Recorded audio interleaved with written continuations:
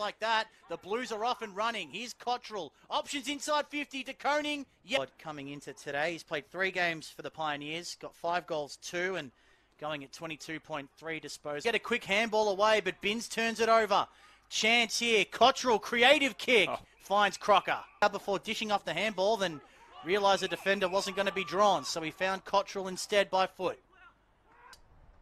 Murkov out in front. He's tapped it straight to Garner, though, who's dragged to ground immediately. Called holding the footy. Alter fed it back to Gartner. Hooks around the corner on the left boot. But Cottrell's in the way, and we're back where we... Just puts it up the line, hoping for a contest from Murkov. And he's going to bring it across to the broadcast side. Plowman has broken. Here is Cottrell. Season. 8 tackles as well. Just does everything in the middle of the ground. West dragged down by Cottrell. Now he's called to play on, so he spears it short to Cottrell. Chance now for Cleary. Gets boot to ball. Great smother, Cottrell. And Carlton away through Ronk.